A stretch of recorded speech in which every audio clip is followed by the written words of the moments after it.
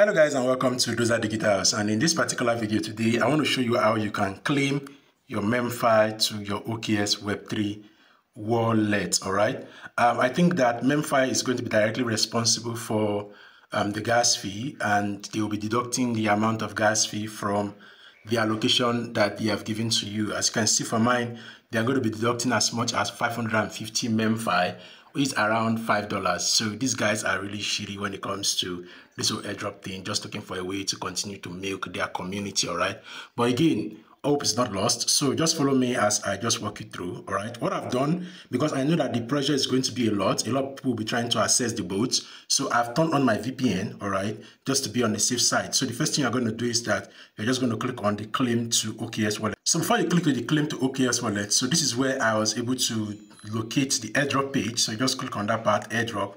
All right, as you can see, showing 0, that means there's a glitch. A lot of persons are trying to just come and withdraw their token, and so it's going to be a bit challenging. So snapshot is taken. This is my balance, so I'm just going to click on claim to OKS Web3. All right, so I've clicked on it, and it says here on-chain claim. So I'm just going to click on confirm.